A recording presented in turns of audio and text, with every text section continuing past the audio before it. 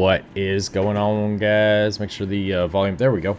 All right, so let's move the mic a little bit out of your way, possibly. Okay, there. That should be good. Yeah, I want to make sure that you guys can, there we go, we got the music back. I'm really hoping this music isn't copyrighted. Really hoping.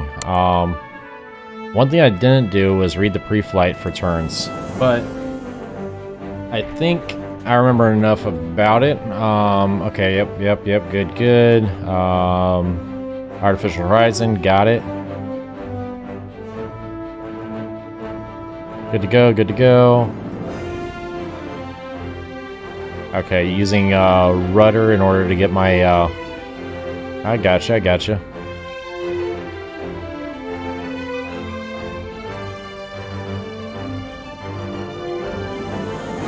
Yep, so nothing super in-depth. Just going over, good lord, that's loud. Just going over how to get coordinated turns and everything, and I'm trying to get this mic at a good spot where you can hear me pretty well without a lot of echo. So if there's a lot of echo there, I'm sorry. I also don't want it in the camera. So right there should be good as long as I sit back. One thing I've learned about this mic is I needed about one extended hand away from me, at least. Because if I come up here too close, it's way too loud. Entirely too loud. Because this is a compensated mic, so it's going to do the same volume and try to do the same volume no matter what. So yeah. So we're going to see what they say to do here. 3/4 full. We're going to go to virtual cockpit again, because you know me. I would much rather be in a virtual cockpit than the now that you know what straight regular cockpit. Like, and we're going to look down. After all, let's face it, unless the place you're going is right in front of you, sooner or later you'll have to turn. I hope you did your homework before starting this flight. Once again, we're in the Cessna 172 SP in this beautiful Puget Sound region of western Washington. I've got the airplane, so you just relax a bit. Let's begin by looking at the top of the attitude indicator. Do you see the orange pointer pointing directly above the thick white line at the top of the indicator? This means our wings are level, which agrees with the position of the miniature airplane. The arrow on top points to the bank angle. The bank angle is the angle our wings make relative to the horizon. The three short lines on either side of the fat one represent the bank in increments of 10 degrees. In other words, 10, 20, and 30 degrees of bank. The two short lines way past the 30-degree mark and the horizon are the 60 and 90-degree bank lines. You won't bank that far, though. Now check the heading indicator. That's the one right below the attitude indicator with all the numbers on it. It looks like a roulette wheel with an airplane in the middle. See how it shows W at the top of the dial?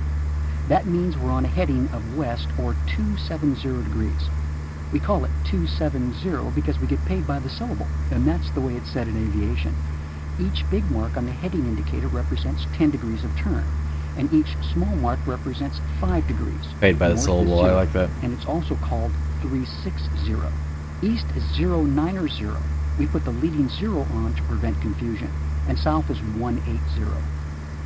Watch me make a turn to 090 degrees.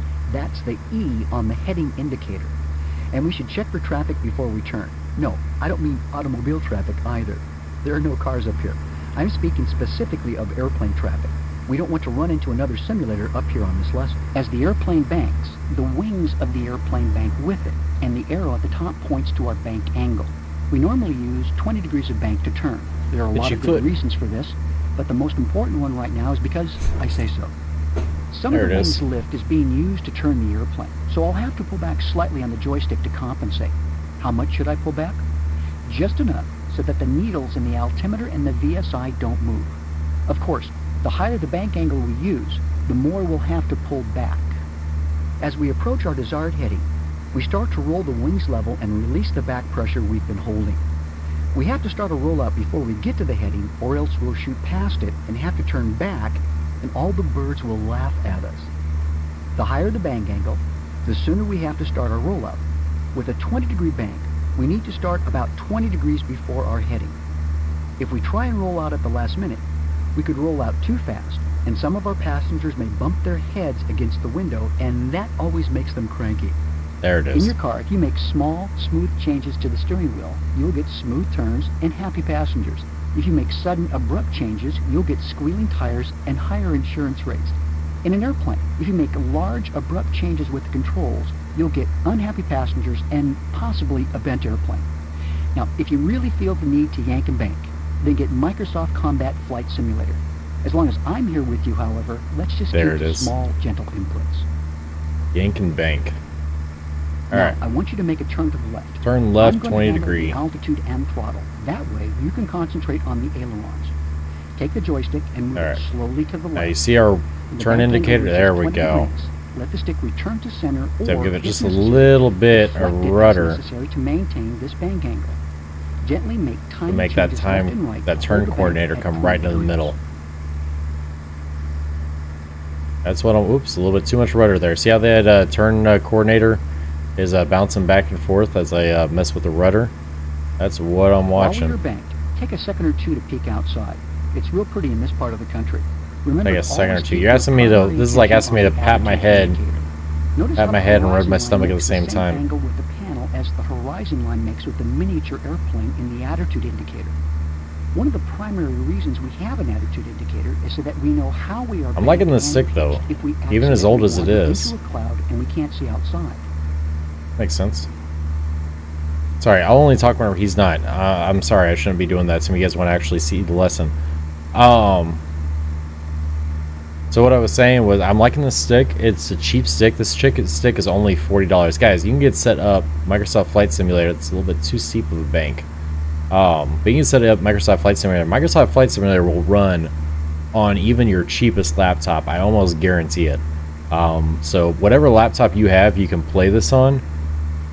And I can almost guarantee you, like, you guys can afford this HOTAS most likely. Let's roll back into straight and level flight. Alright, let's roll back. And let's see if he's got anything else to say. But, yeah, this HOTAS is only like 40 bucks. So it's real cheap. I'll have a link to it on... wings less. Should be straight and level. I level. want you to turn right and use a 10-degree bank angle. Alright, 10-degree bank. A little bit of right rudder. There's 10-degree bank. Notice how the heading changes. The bank angle determines the rate of turn. A small bank angle gives us a small turn rate. A large bank angle gives us a larger turn rate. What I was saying was, I'm going to put this at foxtrotdeltausn.com, my Let's gear. Roll back into straight and level flight.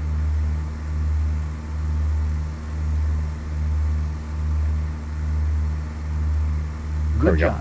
I've got the airplane. All right. I'm going to make a turn to the right. While we're turning, look at the turn coordinator. That's the instrument in the lower left-hand corner of the 6 primary instruments. It has a little white airplane on it and a tube with a black ball in the center. The little airplane shows the rate of your turn, and the black ball tells you the quality of the turn. When I say quality, I mean whether the turn is coordinated between the aileron and the rudder. Because the rudder is a difficult thing to master, I'll take care of it for you. But just for fun, look at the black ball. As long as the black ball is centered between the 2 black lines, we're making a coordinated turn. Some people call this black ball and its track the inclinometer, and I'm inclined to do the same. When the ball is deflected right or left of center, we should use the controls to maneuver it back to the center position. There's one more thing about the heading indicator I think you should know about. You may have noticed an orange pointer moving around it. This is called a heading bug, despite the fact that it doesn't have any legs. Professional pilots often set the heading bug to the heading they want to fly before they start a turn. That way, they don't forget where they're supposed to be going in case a real bug enters the cockpit and distracts them while they're swatting it. Of course, there are other distractions too, like talking on the radio, maintaining altitude, and adjusting our cool sunglasses. I want you to try moving the heading bug indicator to a specific heading. Start by pointing your mouse at the knob on the lower right-hand side of the heading indicator.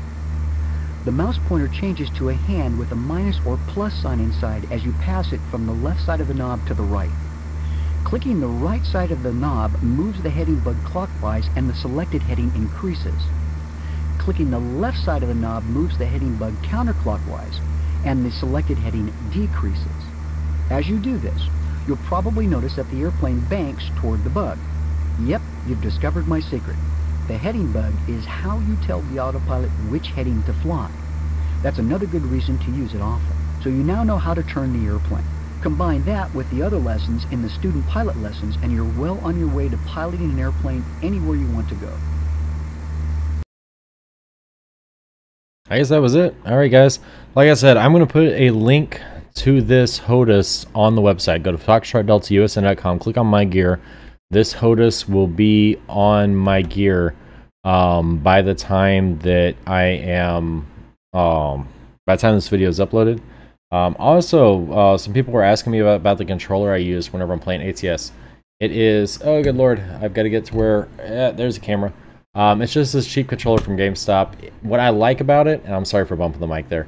What I like about it is it's a little bit thicker than a regular controller. And then also it does have these buttons down here. Now these buttons down here aren't programmable. That's the whole reason I bought it, was because I thought those buttons behind were programmable. But it still is nice. For example, I have one of them set to set cruise control, and I have another one set to something else. And it was one of those things where I found that if I was trying to drive and do something with the D-pad at the same time, I was having to like reach across. So instead I programmed them to these back buttons here.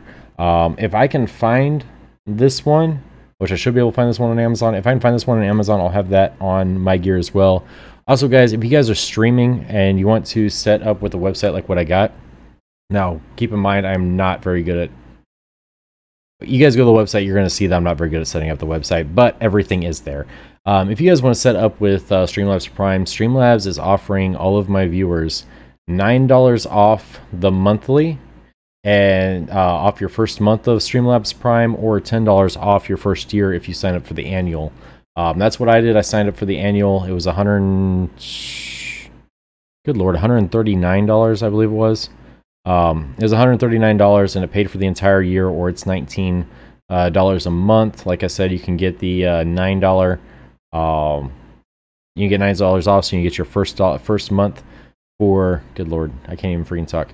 You can get your first month for $10, or you can get your entire first year for $119 or $129, whatever it is, $10 off. But anyways, guys, links to that is in the description. Everything else is in the description. As always, we've got our outro, which will tell you everything else. But guys, be good to each other. Be good to yourselves. Hugs and shit. I will see you guys in the next one. Watching. Do you want to support the channel for free? Like, comment, subscribe, and click the bell to stay up to date with the daily videos. Then you can head over to foxtrotdeltausn.com. Click on Partners and bookmark the Partners page. Every time you want to buy something on Amazon, just click your bookmark, then click the Amazon logo. Isn't that easy? It doesn't cost you a damn penny, and it helps the stream, so what are you waiting for? Also check out the Patreon, Discord, and Merc store. Be good to each other, be good to yourself. Hugs and shit, we'll see you in the next one.